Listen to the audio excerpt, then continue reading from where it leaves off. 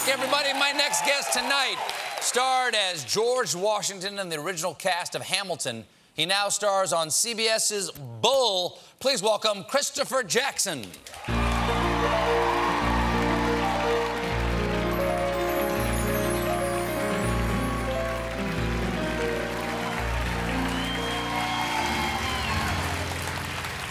I'm used to seeing you in slightly more formal attire as Washington.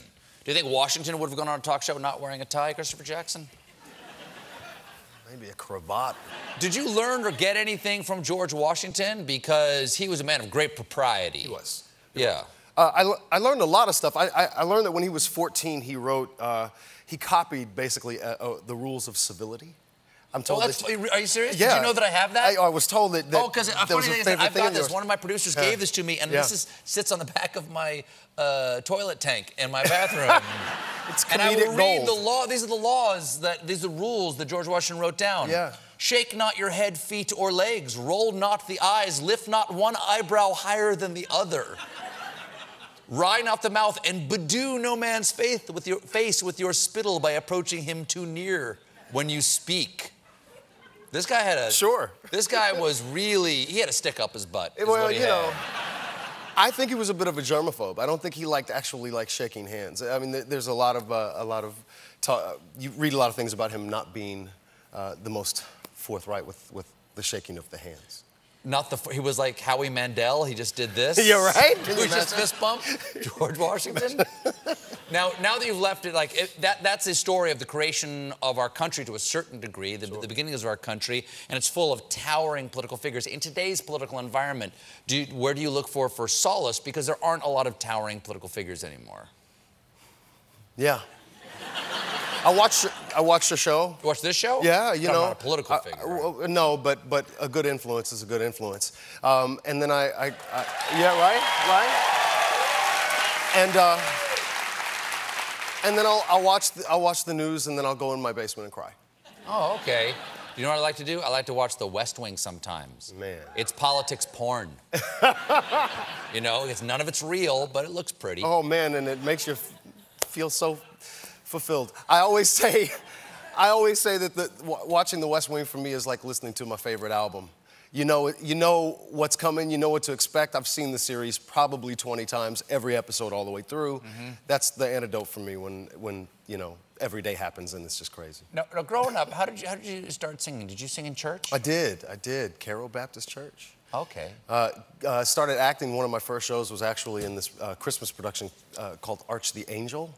And I actually, Christmas pageant? Yeah. But we did things, you know, sort of a step above what your normal sort of nativity scene. What do you mean? Who are you? Were you I was Joseph? Arch. No, I was Arch. Oh, you were the Archangel? In Arch, not Ark. Archangel. Arch. Okay. See what we did there? I understand. Rode a skateboard in. That was my entrance. That is dope. Yeah. Yo, Gabriel Raps. You know, a glitter-covered skateboard, a bomber jacket. Mm-hmm. That's nice. It was the deal. My first appearance on stage was in a Christmas pageant as well, actually. I was the fourth wise man. Of course you were. Well, it was late. Our clocks weren't working, and we got there late, and there were already 3 kids up on stage. And my mom said, go up there. And I said, but there's already 3. She said, go up there. So, fourth wise man. So you did. So I've been wrong since the beginning. Okay, so Bull is the CBS show with Michael Weatherly. Yes. We all know and love Michael Weatherly. He plays Bull. You play Chunk Palmer, former All-American football player, current fashion-conscious stylist who fine-tunes clients' appearances for trial. You know, a seamless transition from George Washington. Come on. So what does that mean? What does your character do? So what we do in our show, Dr. Bull has this team, and we're trial consultants. And so a client will come in and they'll need help, and you know, maybe their teenage son is on trial for a crime he didn't commit. Now we have to present him in a way that makes him look a little bit better and makes him sound a little less teenagey. And is every one of your clients on this show innocent, or are you getting guilty people off? I hope they're all innocent. But you don't know. I just dress them. I just dress them. Does Bull know? Of course he does. So you don't know Bull just tells you to help this person, even if he knows they're a murderer. Oh, we're not comfortable with moral ambiguity in our world today? I'm just wanting to know who I was supposed to cheer for. I'm just saying, I didn't build this world. Okay. I just live in it, brother. But here's the thing. You are a fantastic singer. You've got a long Broadway career, 20 years since you joined the cast of The Lion King, right? You were the original we just cast member of celebrated the 20th anniversary. That's extraordinary. Yeah. You've been amazing. You've been involved with some of the greatest shows of my lifetime on Broadway. It seems like a shame that someone of your talent never gets to sing on that show. Is there any chance that there could be a Bull the Musical? Well, in my downtime, I've been working on something. We've been developing something in CBS, and I think... oh, right, and you and I rehearsed it. Yeah, I think New York's gonna see it. Are you ready to do it now? I think so. Ladies and gentlemen, it's my honor to present the premiere of Bull the Musical.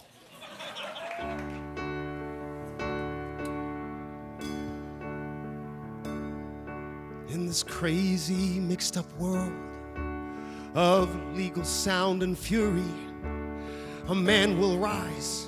He's not just the judge. Instead, he works the jury. You can't believe the courtroom tricks he'll pull. I'm proud to call him leader, friend, that amazing man named Bull. My character, Chunk Palmer, helps him out with grace and skill. And did you know that Bull is based on a young Dr. Phil? Now the show's a massive hit, both national and regional, 'cause it's a fun new twist on the classic legal procedural. He's a lawyer named Bull. Wait, let's be clear. He's not a lawyer technically. He's still named Bull. But he'll get you off both legally and sexually.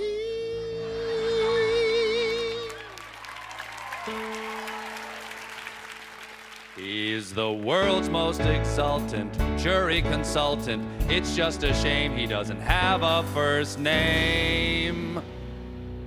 It's Jason, actually. Oh, okay. Jason Bull will make you confess. Tuesdays at 9? Or watch it online. Only CBS.